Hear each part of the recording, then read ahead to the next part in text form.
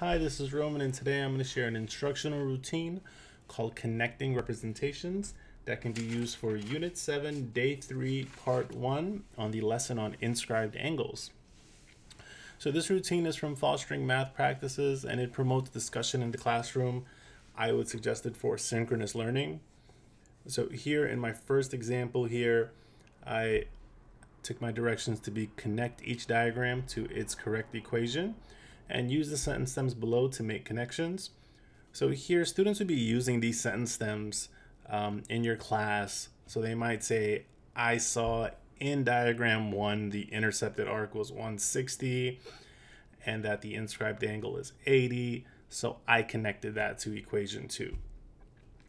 And the other stem is blank matches blank because, so maybe they might say diagram 2 matches equation 3 because I saw that inscribed angle was 50 degrees in that one. And that promotes discussion in the class. And if you decide to use it without any gathering platform, that's a way to have that discourse. In this example, there's 3 diagrams and there's 3 equations. So each diagram has a corresponding equation for students to match it to. And this really allows students to investigate the structure of the inscribed angle compared to its intercepted arc and the corresponding equation. So following that activity as a launch, that I would generally suggest to do in the first portion of the lesson for about 10 minutes for this launch and this writing activity included.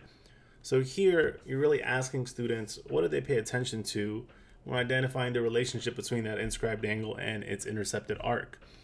What was helpful to pay attention to, and you're getting a good idea of their metacognitive thought process. So that's one way to go about this activity. Another method or another variation here is not to give the 3 diagrams 3 equations. So only have 2 equations. So for this example, one of these diagrams does not have a corresponding equation. Students are going to be asked to create an equation for the representation that does not have one. And we'll notice that in this one I have inscribed angles and I even included a central angle. So they're really making sense of the structure of these 2 vocabulary terms, central angle and inscribed angle. And again, use the use the sentence stems to promote discussion in the course. And then students would reflect based on that. As a reference, here we have the New Vision's breakdown of how to use this routine. You will notice that based on New Vision's breakdown, with the time allotments, that they suggest to use this as a full period activity. They have close to 50 minutes allotted to each portion of this. And I modified that to just be a launch.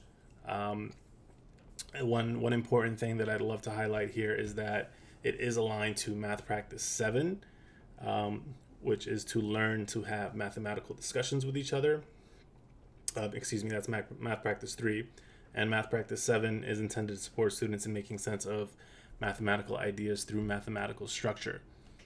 So that is great in terms of its alignment to the math practices. So one more thing that I'm going to show is how you could possibly use Desmos as a tool. So I'm clicking desmos.com. I'm going to click Browse Activities. I'm logged in here. So I'm going to my left-hand side where it says Custom. And I'm going to click a new activity. And I'm going to call this Connecting Representations. So as it loads, what I'm going to go to is the card sort feature here. And now with the card sort feature, I'm going to add 3 images and I'm going to add 3 text buttons like so. So as I go back to my activity, I'm going to take a screenshot of my 3 diagrams, make them a little bit bigger. And I'm going to use these 3 images to create this activity in Desmos.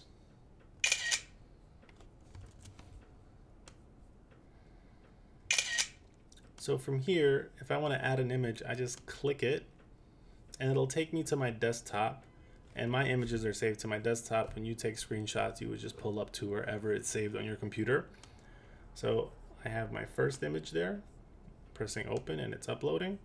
I'm going to do the same thing for my second image, and the same thing for my third image.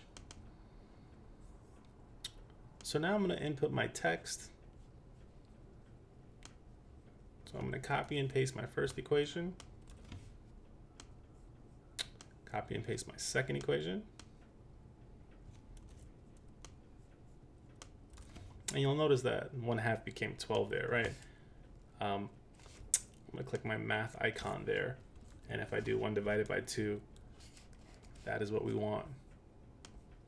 And for my last equation, I'll double check here, our intercepted arc was equal to 50, so we're going to update that to 50. So from this portion, I would suggest adding an answer key. So if you click answer key here, these are not the right answers yet, you just connect the right answers. And as students attempt this activity in your class, you'll see who's doing it correct and who's doing it not correct. Generally, Desmos will highlight green for 2 pairs that were correctly linked together, and it'll be the color orange for incorrect, and you'll get a chance to see which students did what. So I'm going to click done here. So this is my card sort activity, right? And then if I wanted to, I could put my directions right on there. Only bad part about the card sort activity, I can't include that diagram with the sentence stems here. That might be something I want to say out loud or put in an additional slide. So again, here's my preview with my directions. So for the second piece, I'm going to click notes, and with my note, I'm going to enter my question in, right? And then you can click text input or f of x input. I'm going to click text input because this is just a question. And if I preview, here is how the question comes up. And again, you'll be able to see this in real time, students' responses, and you might be using that as a gathering tool. And again, getting an idea of students' metacognitive process and really helping them out with misconceptions that are revealed through their writing. So from here, I'm going to show one more variation. So the card sort feature was great for our first sample. For our second sample, I'm going to add our instructions here on the top. And what I'm going to do is I'm going to take a screenshot of our diagrams and equations for this question. And I am going to click media, and I'm just going to drag and drop that in there.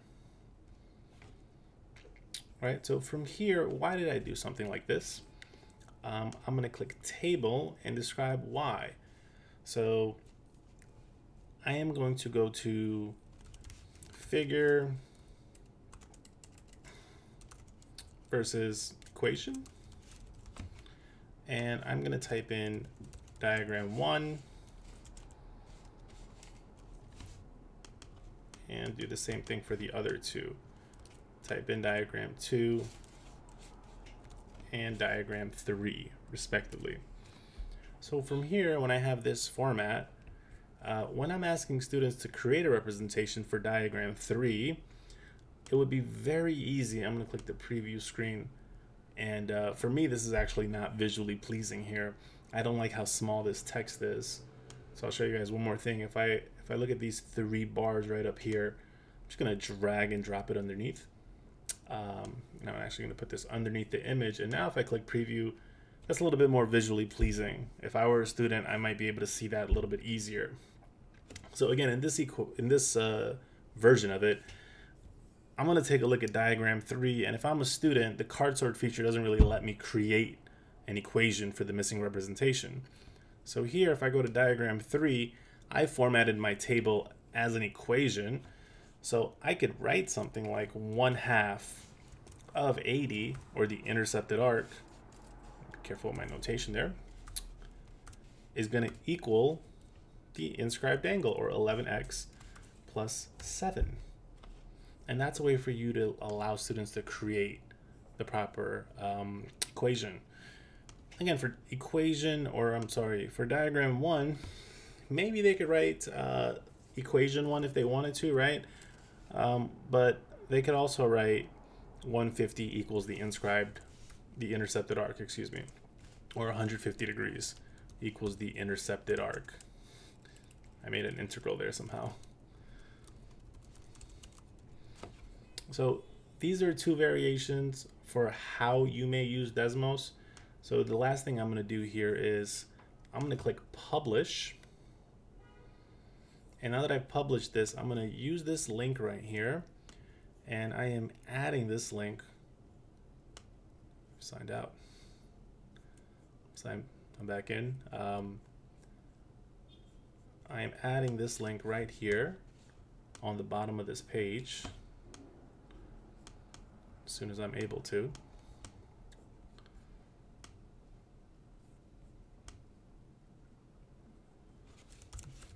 Sorry, I've been logged out, but I'm sure this will be pretty fast. Okay, so now that I have access back to my document, I am going to add the link on the bottom. Let's call this Desmos sample. We will insert that link right there. And when you click the link, let's do a sample here. Let's say that you like this, but you'd like to modify it a little bit.